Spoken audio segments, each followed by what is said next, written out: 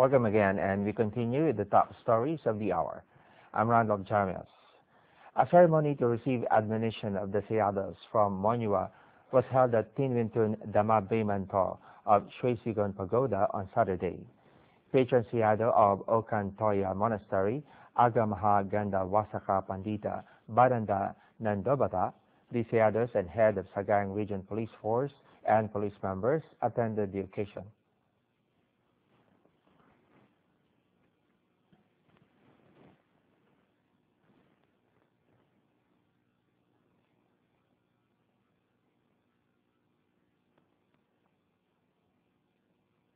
Head of Region Police Force, Police Colonel Sanyu, submitted the current situation in the region and religious affairs caused by LetPaDaungTaung copper mining project in SalinGyi Township in Mon Ywa District. Head of Sagaing Region Police Force, Police Colonel Sanyu, implored that they were unhappy and asked forgiveness for accidental injuries caused to the sons and disciples of members of the Sangha while taking action against the demonstration camps.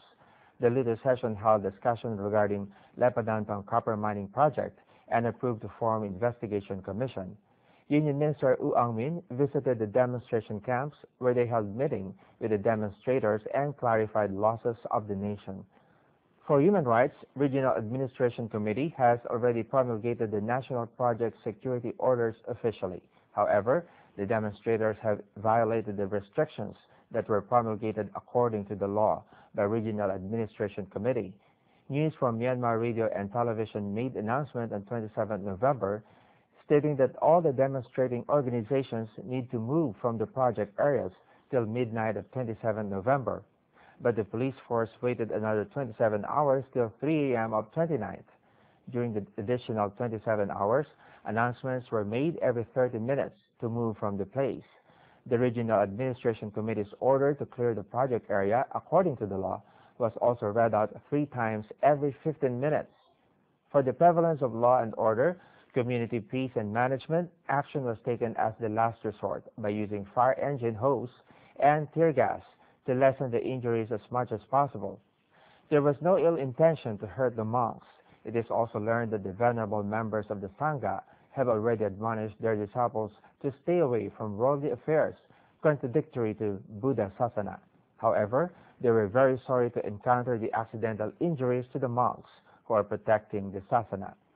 Being Buddhists, they sincerely wish not to harm the religion, Sasana, and members of the Sangha. With respect, he asks forgiveness with love to the members of Sangha for their responsibility.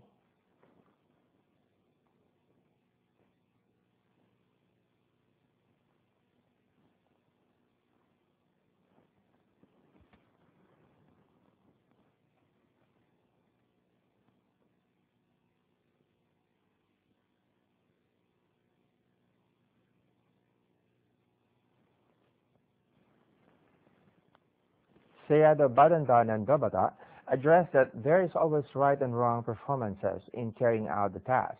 He urged members of the Sangha, laypersons, and authorities to undertake the task with patience, careful thoughts, and consideration. He called for harmonious cooperation of members of the Sangha and laypersons for long-term existence of Buddha Sasana.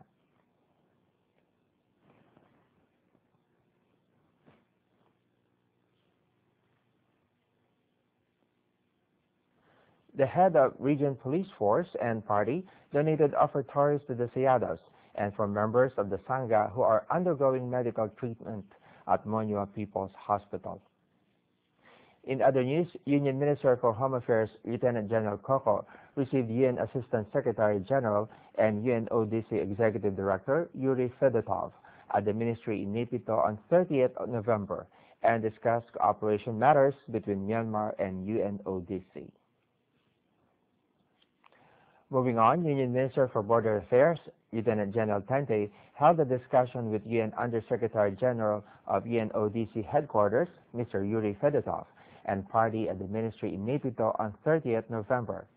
They discussed on educating cultivation method and providing poppy substitute crops to farmers, cooperation for progress of transportation to ensure smooth flow of agricultural products, uplifting of living standard of farmers in border areas, elimination and reduction of poppy cultivation by promoting education and health sectors, and Ministry's future plans for the development of border regions. Also in the news, a workshop towards a strong future for Myanmar movies was held at Kandoji Palace Hotel in Yangon on Saturday. It was jointly organized by Myanmar Motion Picture Enterprise and Myanmar Motion Picture Association with the sponsorship of Forever Group.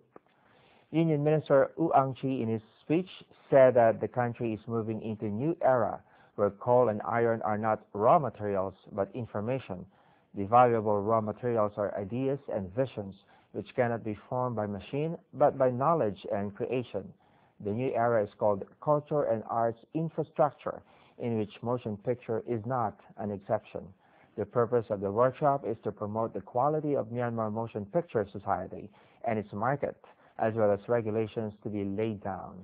In the globalization age, motion picture is important in preserving culture and showing Myanmar's identity to the world.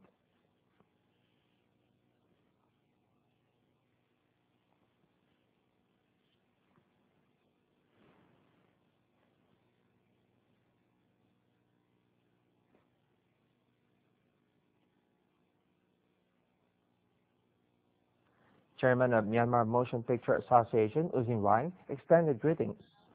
CEO of Forever Group, Ubi Mo, also extended greetings.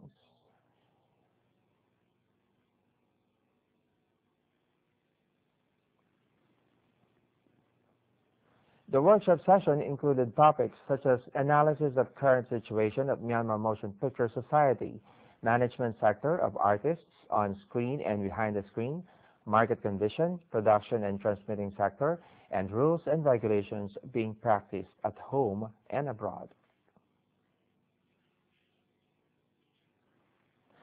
We still have more stories for you. Please don't go away. We'll be right back.